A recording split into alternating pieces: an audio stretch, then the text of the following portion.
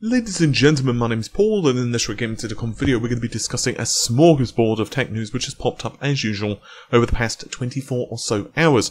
We're going to be starting things out with AMD, because we're going to be discussing Threadripper, and this includes the release date, information on the motherboards themselves, we actually have some images, and then moving over to that very distant star known as RX Vega, because we have yet more eyewitness testimony on people who have actually used it. So we're going to be discussing that, and I want your feedback on that particular topic as well.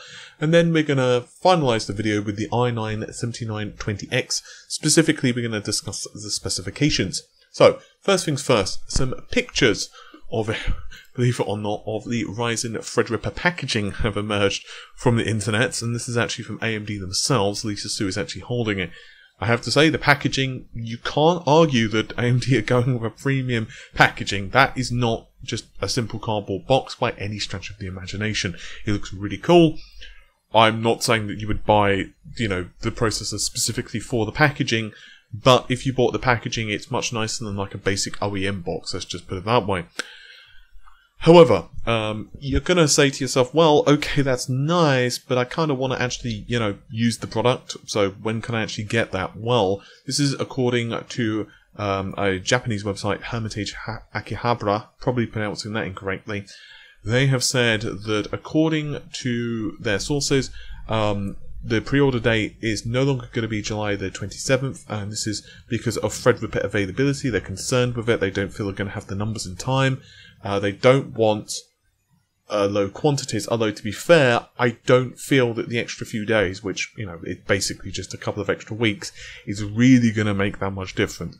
The reason I'm telling you all this is because there's a good chance that this product might be hard to get hold of, and so in theory, and I'm not saying this is the case, I'm just warning you ahead of time, if you're going to wait for reviews, you might then have to wait for a couple more weeks to get the product. But I'm not telling you to pre-order just on hearsay, because I also don't want you to buy it and then find out there's platform problems. So that's down to you, whether you, want to pre-order and possibly wait a couple of weeks or not. It's possible there will be no delays at all, but obviously at this point, we just don't know. Anyway, according to them, the Threadripper launch will actually take place now on August the 10th at 10 PM Japanese time, which means it's going to be around 6 LA time. So that's not too bad at all, really. I mean, it's not only a few days, it's only a couple of weeks difference, so if you want to save your pennies for a few more weeks, then you've got that time to do so. Now, there are some images of the motherboard itself, and to be honest with you, I think it looks rather lovely. These have actually popped up, as a lot of stuff tends to do, to be fair, from chiphell.com. I won't describe the motherboard, I think you can see what it looks like yourself. This is from the Asus X299 ROG Zenith Extreme. I just think this board looks rather beautiful. The thing that really just always strikes me about the Threadripper range of boards, and I'm pretty sure you can probably guess what I'm going to say before I even say it, it's just the sheer size of the bloody socket. I mean, holy crap, it's essentially the same length as a I'm sorry, not a PCIe slot, as a RAM slot. It's basically that size. The thing's just immense. So, yeah. It does look rather cool though, and there is like a really geeky part of me that for some reason really likes the size of the socket. I have no idea why. But you can kind of see, and I'm not saying Intel were right, but on very face value it literally looks like you've got to stick like two standard Ryzen CPUs next to each other. It almost looks like you could do that. It's just immense. It's pretty cool though. Anyway, I'm sorry, I'm just kind of grinning. Okay, so I guess we're going to be tackling Vega again. We can't seem to stay away from this topic, can we? So, as you know, on July the 18th, there was an event in Budapest, Hungary, and basically gamers got to try out Vega, essentially. The setup was pretty simple. You had a Vega system with a, NVIDIA system. Now, what the NVIDIA system was, I don't know, because there were some reports it was a GTX 1080, others felt it was a GTX 1070. Now, I know what you're going to say, well, obviously you just ask AMD. No, they said nothing about what the card is. And I kind of don't like that. I think they should at least give us a ballpark figure, but it is what it is. There was no frame rate counter, and this setup is almost identical for the Portland, USA PDX LAN event, which took place a few days ago, which was on July the 21st to 23rd. So at this particular event, the PDX LAN event, there was still the same speculation whether it's the GTX 1070 or 1080 Ti. AMD have not confirmed this, but we can probably guess it's a 1080. So we still see the curved monitors that you've seen previously. These are FreeSync and G-Sync monitors, as you would expect. And once again, the resolution was 3440 by 1440 with an uncapped frame rate. So here's where things get a bit weird. So according to a video which was taken at the event, Vector, who is the administrator of PDX LAN, was deciding to discuss the differences on pricing and FreeSync and G-Sync, and he showed a couple of different monitors. One was from Asus, which was a G-Sync monitor, one from Asus, which was, you guessed it, a FreeSync monitor. Now I won't read out all the specifications, but they were essentially the same monitor. The difference here, not the resolution, but just the technology, whether it's free or the G-Sync. And basically, you are looking at a monitor which is $500 US versus $949.95 US, which is obviously quite a bit of pricing difference. But the curiosities continue. During this event, AMD were basically asking people to vote, and the votes were then basically calculated, and there were three specific outcomes. The first is people who preferred one system, the second is people who preferred the other system, and people who said that they didn't have a preference.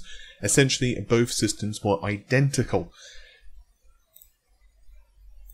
Now, don't forget, previously AMD have said that there was about a $300 pricing difference. This was at the previous event, just to clarify, the one in Budapest, a $300 pricing difference between the Nvidia system and the AMD system. Now, that gets kind of blown out the water if they're talking about this pricing difference on the monitors, and I actually feel this is confusing the matter more. And to be honest, and this is my own personal opinion, I've used a FreeSync monitor and I have no problems with them. I think they're a really nice I think it's a really nice technology. It's really good.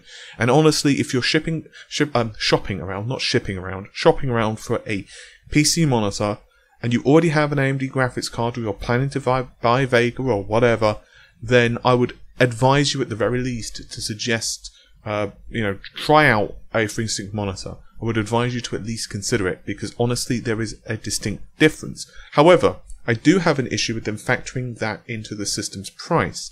The reason behind this is because, especially in these type of events, it muddies the water in terms of like value proposition, especially for gamers or people who don't know so much. Like, I imagine most of the audience watching this channel, you can probably figure this stuff out, like, because I have very in-depth conversations with people who write to me on Facebook or even email. Seriously, I mean, I've talked about server stuff, like graphics scenarios, frame rate testing, God knows what else with some viewers, so I know that a lot of you do know your stuff, so I don't think that this is probably confusing to you, but to a lot of people it may be.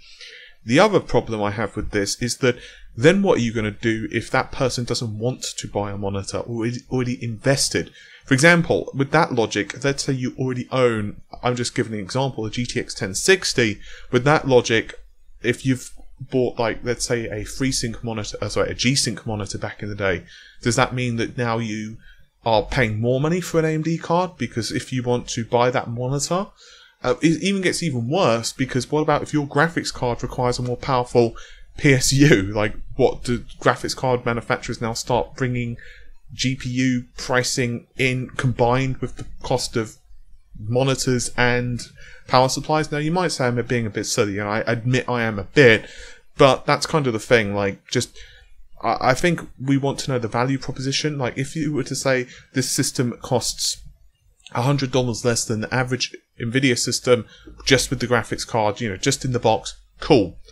I think everyone will be absolutely really happy with that, but otherwise I think it just kind of muddies the message, and it can set things up for disappointment, especially if the pricing difference for Vega turns out to be essentially identical to the cheaper model GTX 1080s. And that's also the problem I've got with this whole scenario as well, is like, how much room did Nvidia have to knock down the price of the 1080? One area that definitely both companies are feeling the pinch in is the price of RAM at the moment. But because mining isn't quite so profitable now, with Ethereum and all the other, currencies becoming a lot harder to mine for, or just people jumping out, selling their graphics cards on eBay, you know the story. It's possible that RAM prices are going to start to diminish a bit, but you know as well as I do that demand and price fluctuations don't happen in kind. Like, it takes longer for things to go down in price than what they do to go up in price, generally. Oil is the same thing, and petrol, or gasoline if you prefer, same thing, and, memory, that type of jazz also takes longer to go down in price. So, Nvidia might not have super amounts of space to move down their pricing, but they possibly could, especially if they already have a pretty good inventory of technology.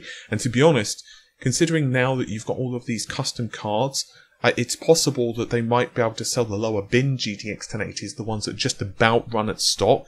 They could possibly sell those, and it's just going to be kind of weird. So I'm not coming across as negative for AMD, because quite frankly, I really want Vega to do well. My dream scenario is that it's 10 to 20% faster than a stock, I repeat, stock 1080. The ideal would be to compete with the TI, the TI. I would love for that, because then that's great for us as gamers. But my concern primarily is that AMD aren't being too boastful. Like, if you look at their body language of when people are on stage, or just the verbiage they use when they were talking about, let's say, Threadripper or Ryzen, they were a lot more boastful. They were actually showing off the performance scores, for example.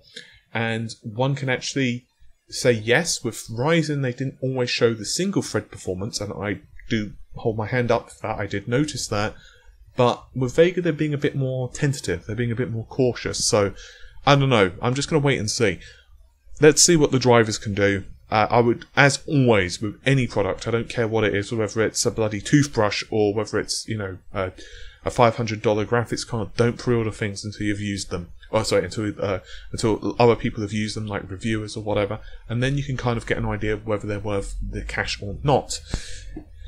Right, I guess the logical thing to finish the video, speaking of rivals, because we already discussed Nvidia and AMD, I guess, kind of as a rivalry. Well, now let's bring up the i9-7920x. I won't go through the spiel, but it's a HEDT part, we all know that, and of course it is on the X299 platform. PowerPC have managed to grab a CPU-Z image of this particular processor, and well, it tells us a lot of information. First of all, obviously, once again, 12 cores, 24 threads, and has a base clock of 2.9 GHz with a boost frequency of 4. I have to say, that is pretty aggressive. I can assume that not all cores are going to be running at 4 GHz. I'm going to say that that's probably, just a couple of cores running at that speed. Most likely, it's going to be like just when the Turbo Max is being used, so it might be about 3.8, I guess, 3.9, 3.8, for when, all cores are being hammered. 16.5 megabytes of level 3 cache, 12 megabytes of level 2 cache. For those who don't know, there is 1 megabyte of level 2 cache per core with the skylake-x architecture. They basically did a major redistribution, and that's why we see smaller level 3 cache. Honestly, this processor is looking quite nice. I'm actually very impressed, and I will give you a quick indication that I really like the i9-7900X. I'm not saying it's worth the money for everyone, without a question in my mind. Like, that processor is very expensive, especially when, let's say, the 1920X in the Threadripper lineup is going to cost about $800 US. So there is definitely a bit of an owie there, considering. But I think for folks really pushing single thread performance, or who need a VX 512, and there are some people who do need that, especially in the more professional environments, or if you need single thread performance for, let's say, gaming, let's say that is a concern, or plum, you need like Intel Optane, or you've bought into that technology and you kind of want to migrate your stuff over, then definitely the i9 is a very good buy. I'm going to be very curious to see how it stacks up against Threadripper. I think I'm going to be getting a Threadripper board as well to test, so I'm very, very, very excited with that. with all of that said, hopefully you have enjoyed the bit of a bitsy video. I'm going to get going because I've got to do an awful lot of editing over the next, well, couple of days. I will be around for people who are wondering on my slow responses on Facebook. I am there. It's just taking me a while to get back to you. I really apologise. It's just I'm trying to, edit a lot of stuff at the moment. So, yeah. This video review, he says, clicking on Adobe Premiere.